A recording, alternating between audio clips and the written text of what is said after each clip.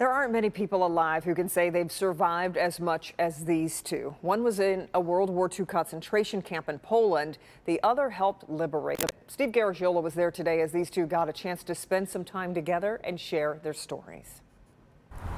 70 years ago, a boy named Doug was among the American heroes who helped liberate a Nazi concentration camp in Poland. A girl named Sophie was in one of those camps, and today they reunited. Hi, Sophie.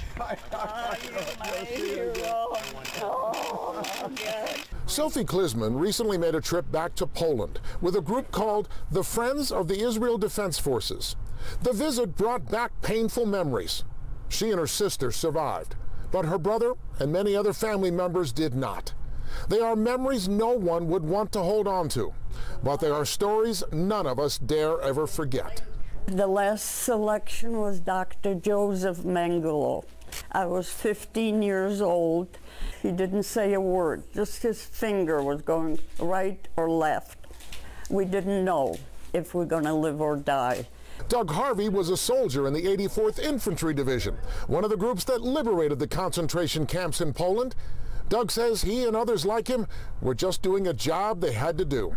People run up and thank you for your service. I usually say I didn't have a choice. They couldn't pay me $1 million to go through that again, but it was worth $1 million to me. But for Sophie, who grew up to marry and have children and now grandchildren, Doug and his band of brothers of 7 decades ago will always be heroes.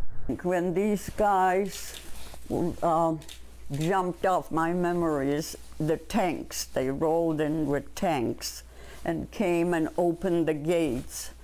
And they were telling us, the war's over, you are free, you survived. It was an emotional but wonderful reunion this morning. And I don't think they would mind if I share. Doug is 95, Sophie is 89, and they are both going strong.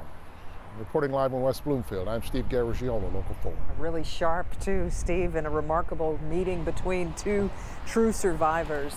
Just really good story. We appreciate it. Devin.